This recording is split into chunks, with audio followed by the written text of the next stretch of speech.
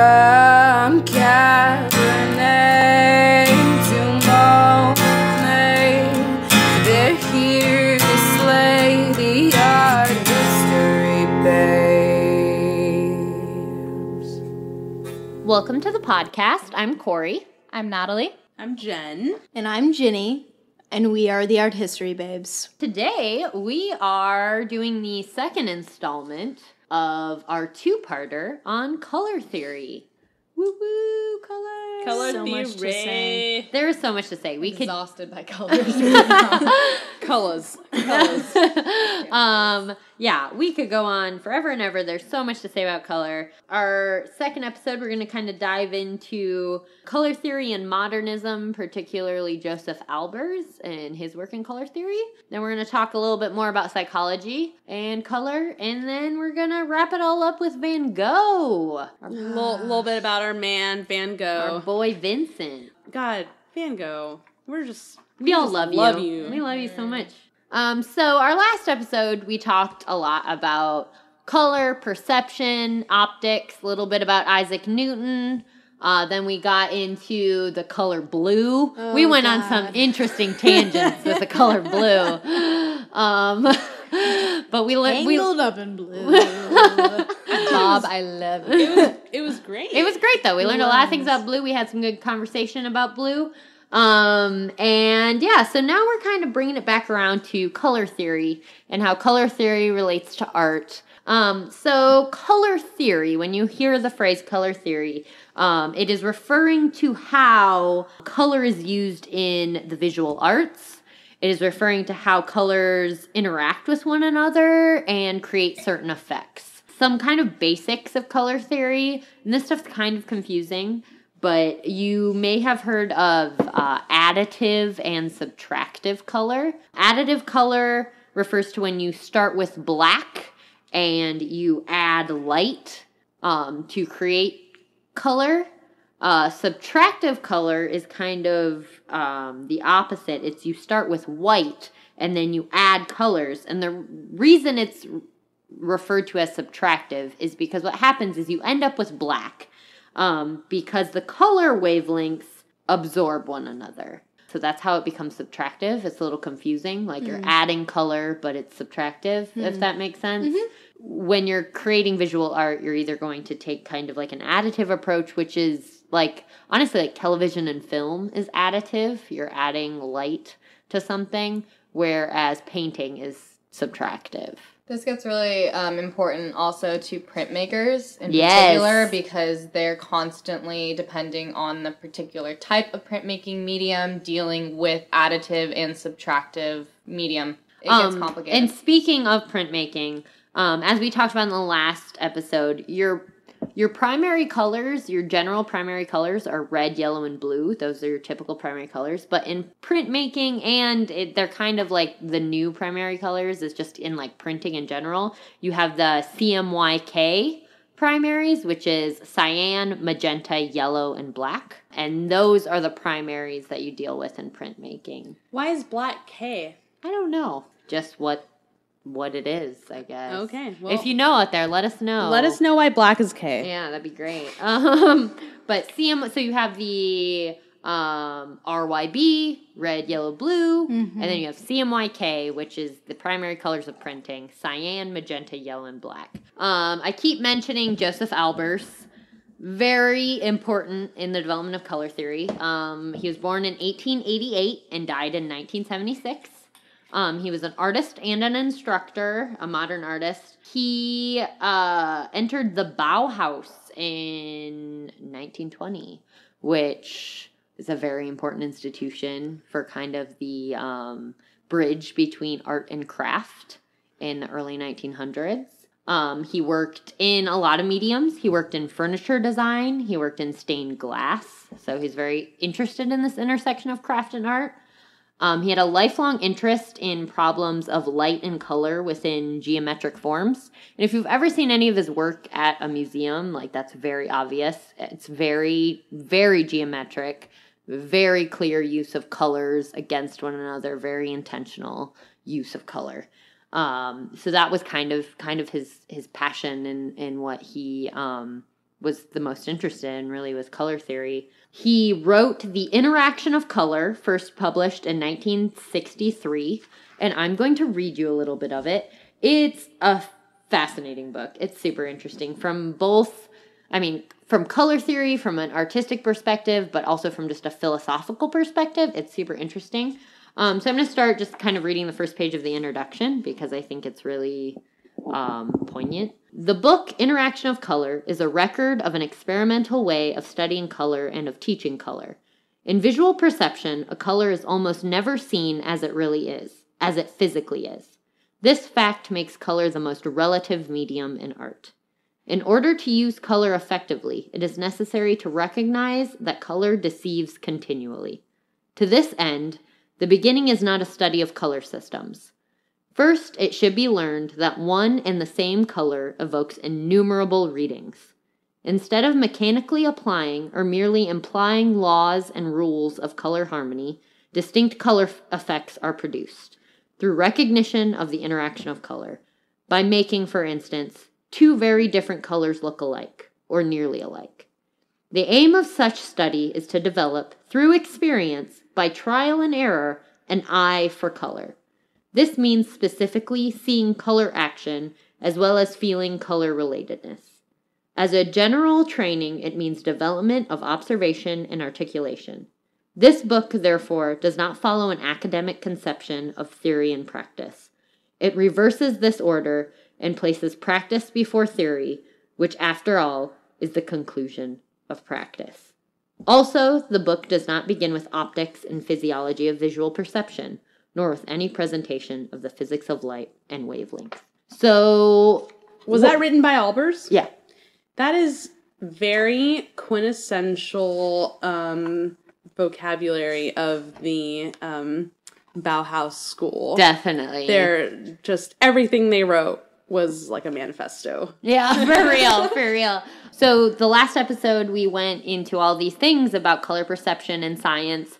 This both does apply and doesn't apply. This is kind of the modernist way of flipping all that on its head and taking what we assumed color perception to be and playing with it, I think is the best way to put it. It was about experimenting and playing with it. And that's kind of what this book does. It kind of lists these different experiments that Josef Albers would do with his students to get them to look at color differently. He would do different experiments, different optical illusions that he would do. One of the most common ones that you very well may have seen before is he would do the whole, he would take two rectangles of the same color and place them on different backgrounds. And this would result in the two rectangles looking like different colors. And that's a very common optical illusion that people will do to just kind of mess with your perception, because it makes you think that the rectangles are different colors, but they're not. But he would kind of take it to a new level, and he would have his students play with colors to find which colors would best achieve that effect. Which colors would best create this contrast and best make you think that they were the same color or different colors. And so it was all about playing with different colors. So he was really big on color mixture, and he worked a lot with his students with paper instead of paint, which is a kind of an interesting medium to play with color mixture on because you can't mix paper, obviously. So one quote from his book, in relation to this whole using paper to study color, he says, though this may first appear as a handicap, it is actually a challenge to study color mixture in our imagination, that is to say, with eyes closed. So it was quite literally a way of him to say, I need you to see these colors in your mind and, work through them and play with them. He was all about color combinations, the different effects they had. A lot of his work, if you see, and we'll put a few of his images up on our website, but he played with color and how it could create depth and layering. A lot of his work is very simple, but it just does really cool things optically. And that kind of relates to what got me on this whole color thing, which was the quilt exhibit I saw in San Diego. Right. Quilts in Color at the San Diego Museum of Art, but the exhibit itself is from the Museum of Fine Arts, Boston. And the exhibit was really well done. It was all of these quilts, but it included like a color wheel. It included some history on Josef Albers and like how he relates to all this. The whole exhibit consisted of quilts ranging from like the 19th century into early mid-20th century. What was really fascinating and really just like striking about it is like some of these quilts did some really crazy things optically. Like you would look at quilts.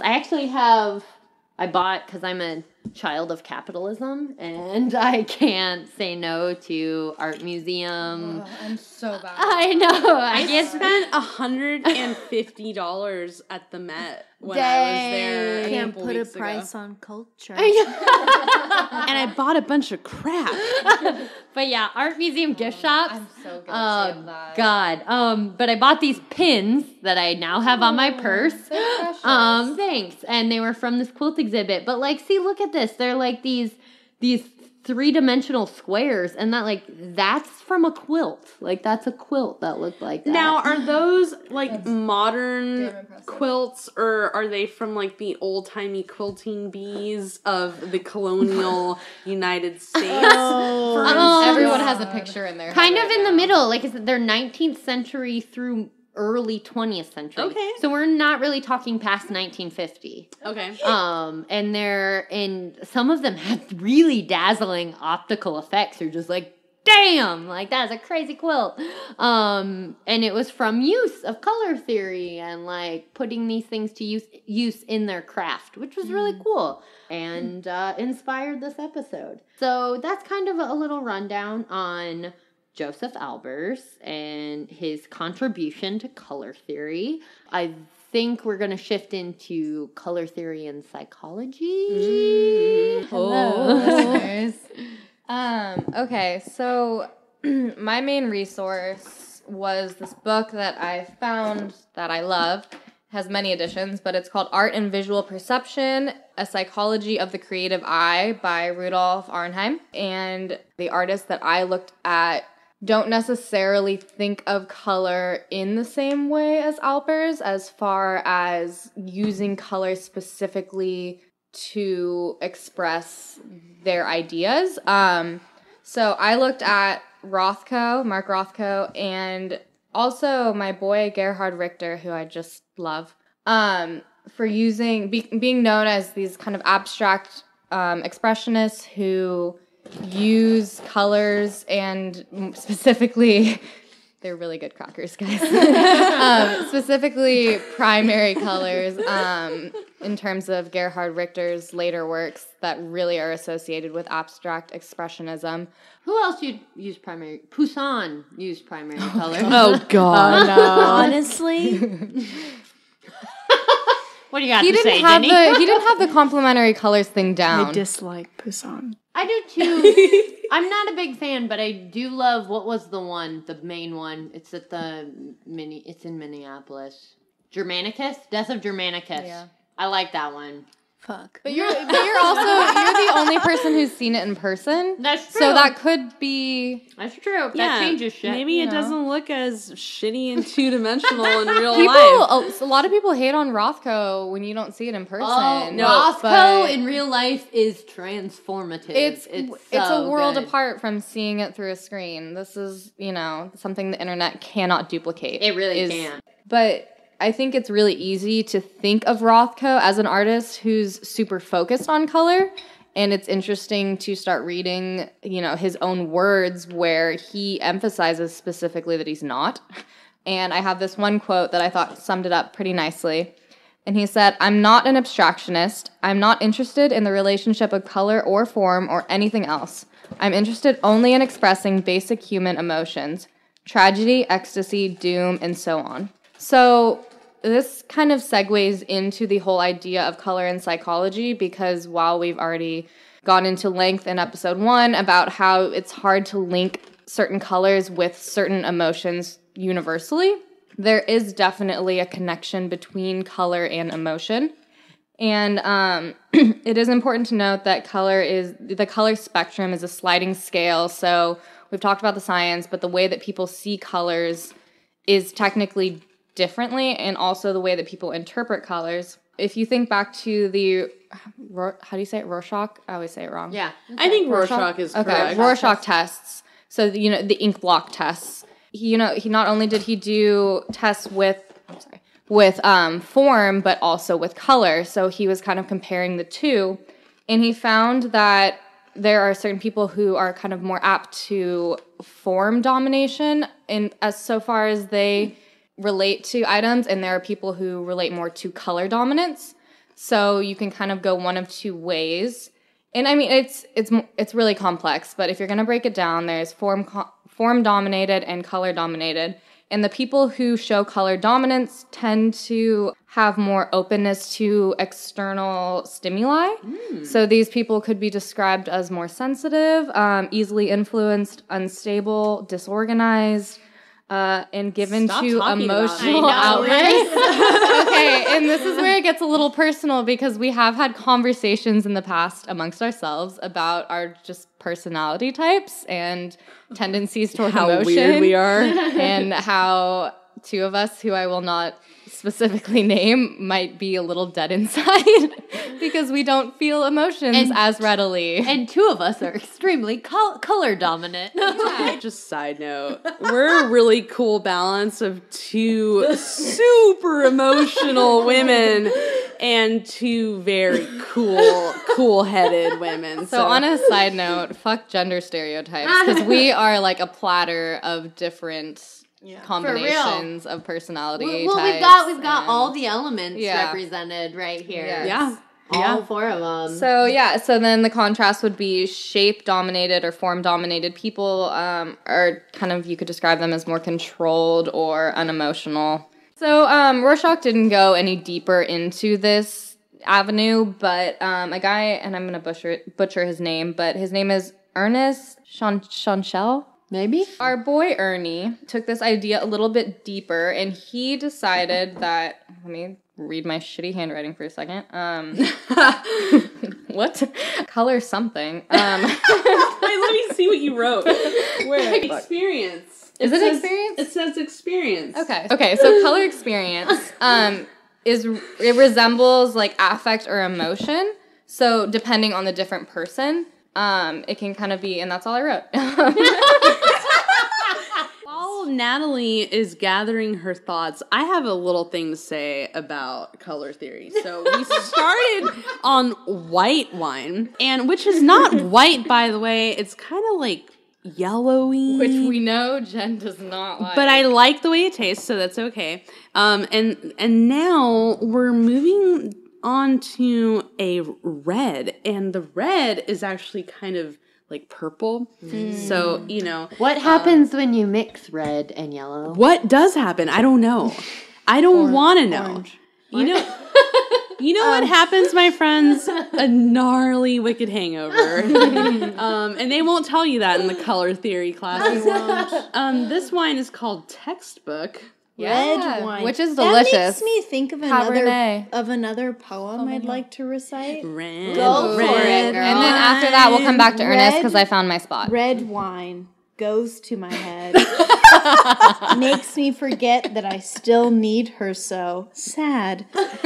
Red wine, it's up to you. All I can do, I've done. Memories won't go. Memories won't go. That's all I'll get into. But that's from UB40. So OG goes to Neil Diamond, by the way. Oh. Have you not heard Neil Diamond's Red Wine? It's No. so good. Okay, well, that's what we're going to be doing immediately after this episode. For real. Okay, Real. back to Natalie. Okay, so back to kind of this idea of, I mean, I don't want to say like emotion versus like practicality or control, but it does kind of get down into that idea of, I liked the use of the term like external stimuli.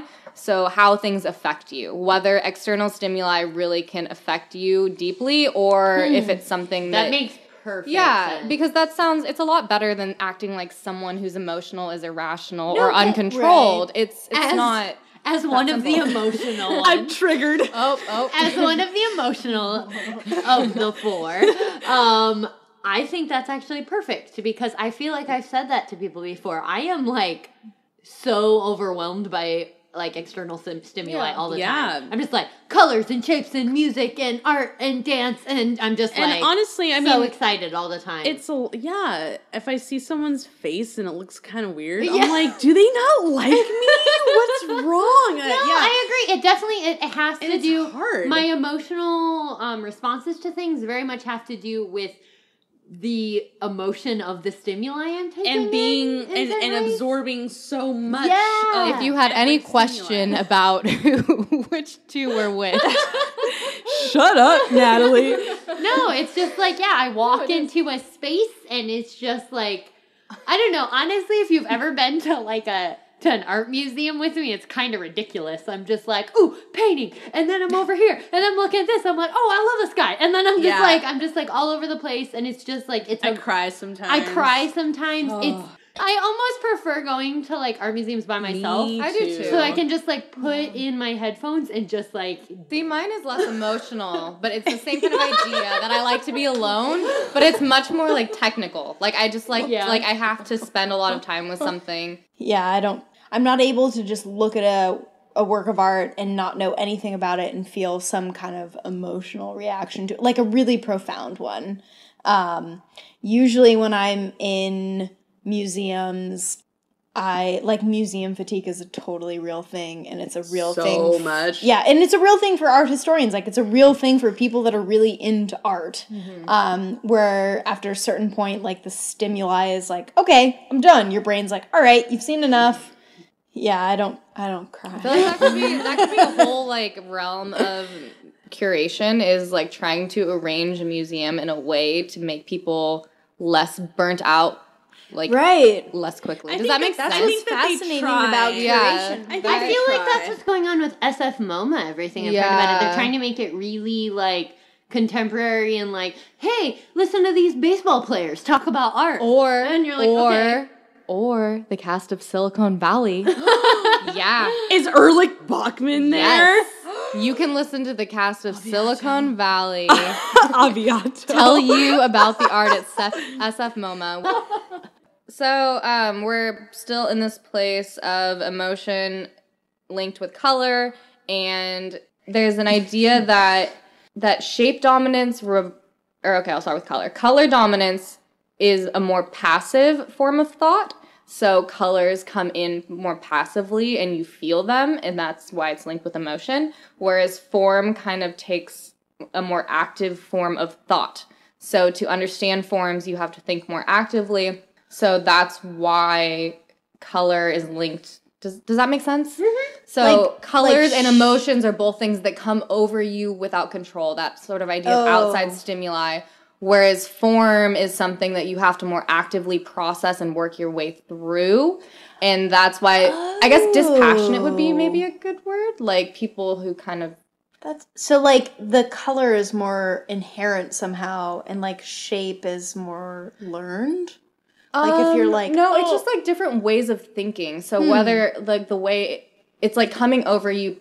So you're being passive. You're not at all engaging with it. It just hits you. Mm-hmm. And you feel it, and it really gets to you. Whereas form is something you have to more actively seek out the reaction you get from it. Gotcha. Does that make sense? Yeah, you don't look at a form and necessarily like have that inherent whatever. Mm-hmm. It doesn't wash over you. You have to work through it. Mm-hmm. Color is something that hits you the same way emotion does. It can be inexplicable. It can be without warning, without want. It does make sense. It just depends.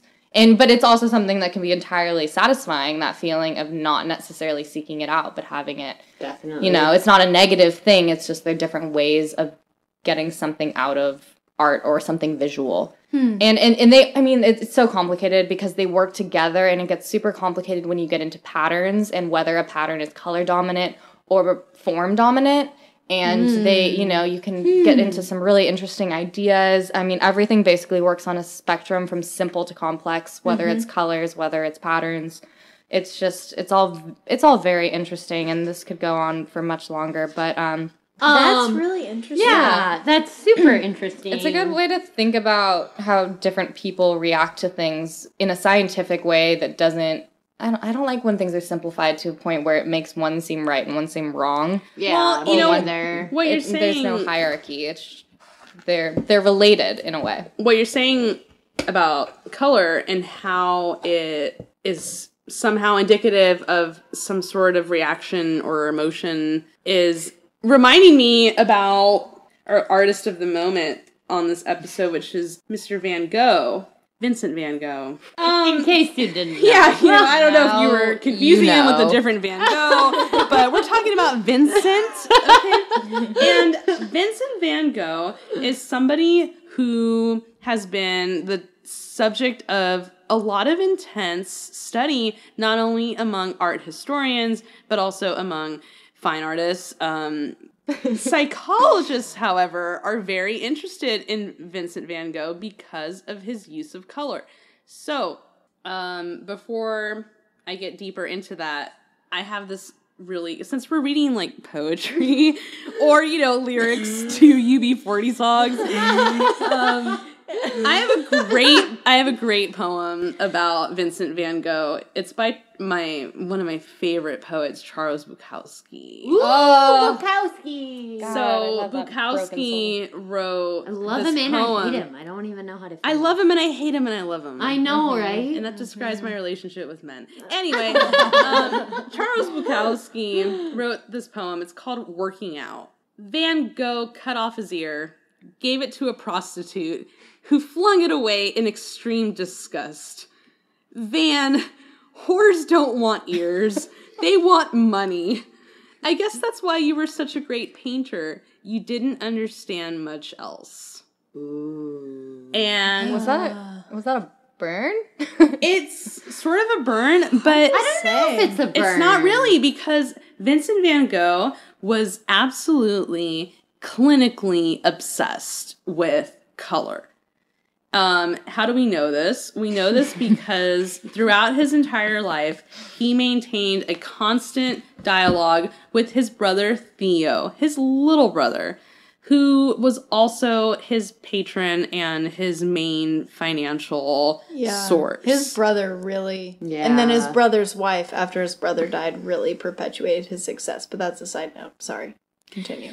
So Vincent and Theo had a very close relationship, and because of this, thousands of letters exist that Vincent and Theo wrote to one What's another. the collection? Letters to Theo, I think, is the collection of a lot of them. Yeah, and I mean, it's super amazing, and the letters are just great. And there's a movie actually that we need to watch.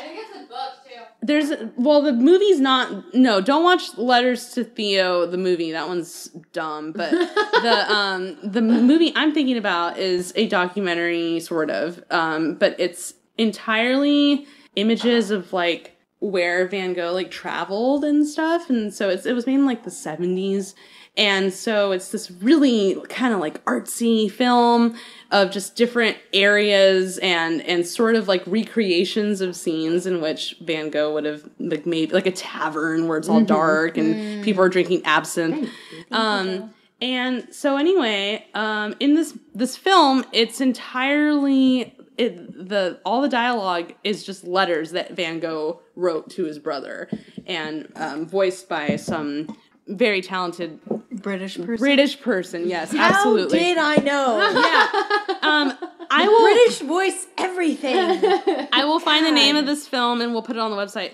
But back to Van Gogh and his obsession with color. So he studied intensely the artist Eugene Delacroix.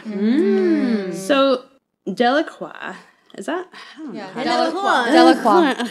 You got it. Delacroix. I never studied French, so my Oh, you're bad. good. But I did for a minute. good job. I'm still going strong on Duolingo. Oh, Killing hey, it. good idea. I am 16% fluent. Oh, Duolingo, if you want to Ooh, sponsor us, we're okay with we're totally we would love to be cool. sponsored by Duolingo. I would put that little bird on We're their everything. biggest fans. We're big fans the of little Duolingo. green owl. Oh, it's an owl. I think. Sometimes you It's can an like owl. if you get enough points, I you think can so. you can get like a little costume for him. Like he get a little I've monocle. never gotten that many points. Yeah, you get enough points, you get a little monocle for him. So That is the sign of education. Aw, The how universal sweet. sign of intelligence. Does he get is a a top monocle. hat too? Maybe Someday. actually, I would want Alright. a bowler. Could I get a bowler hat? I'm gonna look it up. You pick keep the hat. talking about Van Gogh. So I'm actually a little interesting. Some little information on Delacroix. He was very famous in France. He's understood as a romantic artist, and the reason why he's so important is because his work really did inform a large portion of the Impressionist circle, which follows sort of this era of romanticism, which it's not a continual timeline. There's all kinds of aberrations in the history of the development of different styles. But Delacroix was one of the first to develop his own art color theories, and these included juxtaposing spots of color rather than blending the two colors or tints together into a gradient. By doing this, Delacroix's strokes of color were then being blended by the eye of the viewer. So that's huge when trying to understand not only the work of Van Gogh, but also the work of the Impressionists in general, who were absolutely obsessed with light and color and how the eye is perceiving color and how we mix colors in our eyes when we see two tones put together, which is fascinating. And so because of Delacroix's brush strokes and his technique, Vincent van Gogh then applied many of those concepts to his own color theory. And it comes to be known as something called the law of simultaneous contrast. And the law of simultaneous contrast is what I just mentioned, which is the act of putting two contrasting colors together in order to achieve optical blending. So this color theory can be seen in his works such as The Potato Eaters, which is a fascinating piece, one of his earlier pieces, and also in a later piece called The Bedroom. My parents used to have a copy of that. Of in The their Bedroom? Yeah. I love that painting. That was Bedroom like in the my bedroom. first exposure Can to I Vincent van Gogh. tell a story, a Van Gogh story? Yes. Okay. I was in Chicago, and there was a really amazing exhibit at the Chicago Institute of Art, or is it Art Institute? Great museum. But they did this exhibit because they have one copy of The Bedroom. And then another copy belongs to the Van Gogh Museum. And I forgot who the third copy belongs to. Anyways, they did this exhibit. It opened in February. And it was the first time all three copies of The Bedroom were going to be shown together. Whoa. Yeah, it was kind of a big deal. And they did this exhibit, and actually it was really cool. Airbnb, like they worked with Airbnb, and they recreated the bedroom, like Oh my in God. a room, and it was really trippy. And like they Take all my money. they rented it out to people. It was, I mean, I didn't actually get to see it, but I saw like pictures of it. You can Google it, and it was really trippy, like because they recreated it to look like the painting. So yeah, there was a cool campaign, but yeah, they showed all three versions of The Bedroom together. And it opened in February, and I was there, and on opening day we were gonna go see the exhibit, right? And we go all the way down there, and it's like a blizzard outside. It's snowing so hard, and it's so unbelievably cold. Chicago in February, is miserable. No. And it was Just so cold, so windy. I don't do cold. I've already adapted to West Coast ways, so like I wasn't even prepared. I was in like a tiny little coat, It's and I was like, amazing how quickly. I know, gonna right? say, I was like, yeah. I should have known better. But anyways, it was so cold, blizzarding. It was kind of gorgeous because like falling snow is beautiful, but it was still like so cold. And so we get there. And there's a Starbucks right across the street. We stop in to get coffee, and there's a line all the way down the block in the middle of a blizzard. People outside, waiting in line outside of the museum, all the way down the block. And people get hyped over I Van know. Gogh. And I just like, we got our coffee, and I was like, we're not going to stand in that line. We're going to come back tomorrow. And I like started to cry because I was just like, because you were thinking about our pal Van Gogh. Exactly. He was so sad and he was so depressed his whole life, and he didn't like sell like anything, and he like, was hungry, dude. Yeah, he was, and he just had like such a sad life, and for him to like, I just wish he could have seen these people like lining up in a blizzard to go see his paintings. It was just really emotional. Van Gogh. Honestly, this is a time where I wish that there was a camera suspended over us, because while Jen and Corey are like crying right now, Natalie and I are just like sitting here like Jenny was like on her androids. phone. To be fair, I was looking up. To be fair, I do think at some point we should do an episode of like female art patrons, because Van Gogh's sister-in-law was Johanna van Gogh Bunger or Bonger. I don't know. Bonger. But I don't know, guys. But she was like very, very instrumental in making Van Gogh like a famous name, because as many of us know, he was not really an artist of like reputation or fame until after he was already dead. Man, I get really torn up about Van Gogh because So do I. he's like just regularly. like such a good guy, and like nobody like cares about his work. I know. But I mean, they do now, but like at the time he was like starving, and like no one cared, and his brother, his brother was just like financing it, and he was just like, why can't I sell? He sold like 2 PDs, and he was just hungry, and I just And he made such beautiful art. he was just like a hungry guy. Anyway. No, I'm sorry. I'm like crying and laughing. I'm really sad about Van Gogh. He was hungry and he was emotional and he just like was sad, and you're just like, damn it. We're like losing it. Well, what really bums me out about Van Gogh is that to this day, he's known as the crazy guy who cut his fucking ear off. Which, by the way, I have a good story. So bad because I just made like a joke about this on social media the other day. Wow, you need to get out of your own house, Natalie. I thought it was pretty funny though. No, but for real, okay, so the story goes that Van Gogh was probably schizophrenic and that he was a depressed, anxious, angry person. But one thing about Van Gogh is that he loved hard. And he had a best friend, you guys. He loved him. And he loved his best friend, Paul Gauguin. Digressing. I know, but it's important. Wait, but I want to talk about Paul Gauguin. Gauguin was kind of a piece of shit, and Van Gogh would get like so hurt over his best friend being like very insensitive and just not being a good friend and making him feel like he wasn't, a good artist. And so the story goes that Van Gogh cut his ear off and gave it to a prostitute. That is not true. There is evidence that suggests that Van Gogh actually had his ear cut off by Gauguin in a sword fight in a bar. And Van Gogh felt so bad about this fight with his friend, and then he didn't want people to hate his best friend. Oh my god. So he swore an oath of silence to never speak of how Gauguin cut his ear off because it was his best friend.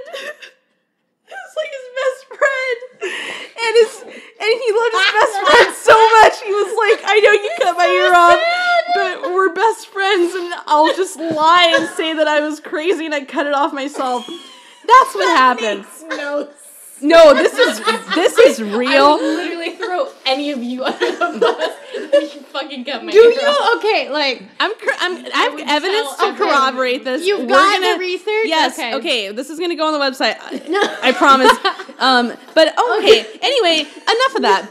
But the reason why this is important, the reason why this is relevant, is because of Van Gogh's association with mental illness. And because of his ear situation, psychologists have since wanted to find evidence of Van Gogh's mental instability in his works of art. Okay, we're back. There are several articles in psychological journals with abstracts and everything, like real articles that are very much trying to find a relationship between the increasing intensity of Van Gogh's colors in his later work and what we know to be his increasingly deteriorating, does that make sense? Increasingly deteriorating? Yeah. Anyway, deteriorating mental state later in his life, which we have evidence of because of several periods of being institutionalized, letters to his brother. So it's safe to say that Vincent van Gogh suffered from mental illness. Therefore, though, now much of his work is characterized as being so intense because there's a correspondence between his emotional intensity and the intensity of his visual representations. So these, especially color, so the color and the intensity of the color and the quality of the line and all of the space, the way he treats his space, there's these really like disorienting, the name of the work eludes me, but the interior of the bar with the pool table and the light. So that work is very... We'll post that on the website. That work is very disorienting because of this like just jarring yellow of the fluorescent light over the pool table and the way that the space is at once deep but shallow. All of this evidence is... It's Night Cafe. Night Cafe by Vincent van Gogh. So this evidence serves then to be like a potentially... works as a potentially quantifiable link between his mental functioning and his creative output, which makes a lot of sense. According to some basic color theory, color has 3 physical dimensions, which are wavelength, intensity, and purity. According to an article on Psychology Art Journal, which sounds so interesting as a journal, I want to subscribe to it. So according to this article, these 3 physical dimensions of color correspond to 3 psychological elements, which then become hue, brightness, and saturation. So Van Gogh's work shows a distinctive change in all of these psychological features. And therefore, the intensity of his color represents a change in his emotional experience. There's a lot of science behind this. I'm not discrediting it, but one must also consider Van Gogh as a great man of letters, and he studied and he was obsessed with color. For sure. And to reduce Van Gogh's complexity in his understanding of color theory to being merely a reflection of his deteriorating mental state is so just, it does no justice to the man. And he was very, very read in color theory of his time. One author to consider, someone that Van Gogh absolutely read, was the author Eugene Chevreul, and his writings on color theory, really influenced Van Gogh as well as Delacroix. And so what we are left with was a man who, as his career went on, not a very successful career, but he continued to paint because he was so obsessed with color and he was so obsessed with trying to find some sort of fundamental truth through color in his work that he continued to paint. And I read somewhere his output was so insane that he is reported to have painted 70 canvases in 70 days. Hot damn. Shit. It's probably hyperbole, but, you know, he painted a lot. Little bit about the bedroom. So this painting is from 1888, painted in October. It's one of Van Gogh's best-known paintings, and it exemplifies this law of simultaneous contrasts. So Van Gogh wrote to his brother Theo and stated that the purpose of this work was to show expressive contrasting colors and translate them into emotion onto paint. So what we're left with today is not quite the way Van Gogh would have painted it. The walls, originally violet, have faded prematurely. The red in the purple paint faded, and it left behind a mostly blue tint. Due to that fading, the balance between the primary colors and their complementary contrasts is disrupted. But the painting has since been restored, and we have a pretty good knowledge of the way it was supposed to look. So the contrasting yellow of the chairs and the bed serves as a direct contrast to the violet of the walls. And this contrast draws your eye to the yellow, and the purple walls have this effect of softening the image, and therefore the work becomes smooth and sort of balances out. And it becomes a soothing sort of scene, which is not that characteristic of many Vincent van Gogh paintings. And recently, something very interesting that I came across was an article by the Smithsonian that suggested that Van Gogh might have been partially colorblind. So the Smithsonian had a installation where they had a room where people could go in, and the room simulated what it would feel like to be colorblind. And in the room, they had a copy of Starry Night. And one author who wrote the blog, which I'm referencing here, stated that when he saw Starry Night through this filter of what it would look like to be colorblind, or, you know, color deficient, as we've also heard it be called, he suddenly saw the work as a more like smooth, cohesive piece, as opposed to this sort of, you know, there's some jarring uses of yellows and greens, and there's times in certain works by Van Gogh where you're like, oh God, like, why did he put that color there? It's so blah, like, it's just you know, that sometimes some of his colors tend to like grate on the eye.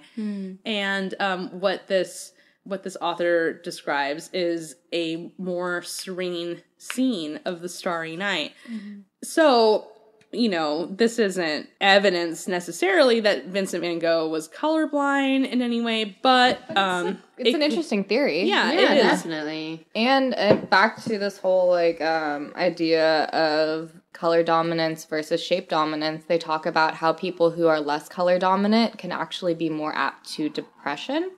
So color dominance, aka this idea that you're a more passive thinker, like you let things come over you passively, is actually further away from depression, which is interesting because I feel like people tend to like the idea that emotional people are the ones that would get depressed, and that's not what this psychologist Well, because there's is saying. there's also kind of this I mean, depression is obviously a super complicated thing, but depression can also result in like a lack of feeling, like in a exactly. Right, So like a because numbness. and there are different reasons for it, but that could be a reason, is if Yeah. you can't feel those things that colors may necessarily Yeah. allow certain people to feel, then that because the whole thing with being an emotional person that I think, unfortunately, like it does tend to get a bad rap sometimes.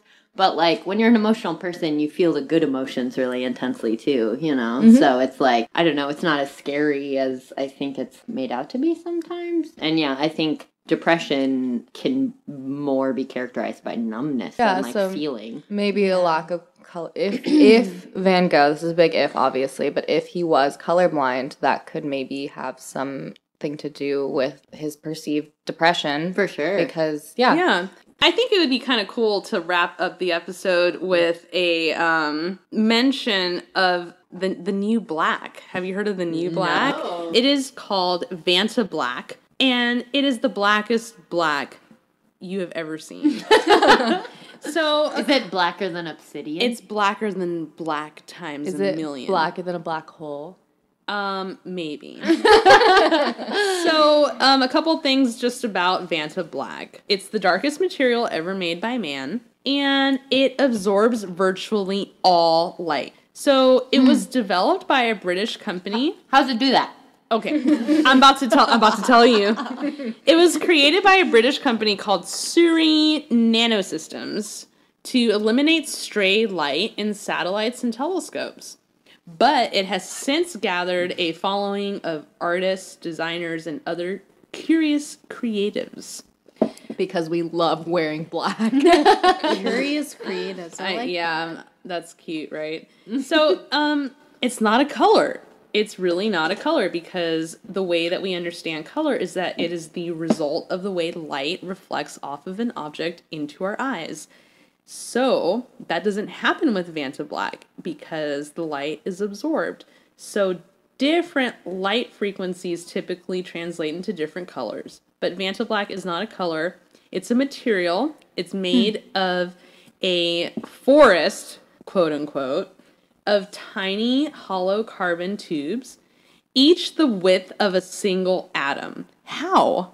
I don't know. I don't understand. Someone explain this to us, please. Yeah, so according to the Surrey Nanosystems website, a surface area of 1 centimeter squared would contain around 1,000 million nanotubes. That sounds like a made-up number. So anyway, that means that Vanta Black is the absence of color, which is crazy because this is essentially what we would see if materials weren't reflecting light waves. So could it be that our universe is just really black and dark and scary? In my wildest dreams. That's really interesting. That is really interesting. I really want like a dress made out of this stuff. Yeah. Be crazy. This reminds me of another poem. Oh, Jesus. It's not a poem, it's a song. You'll probably recognize it. I see a red door and I want it painted black.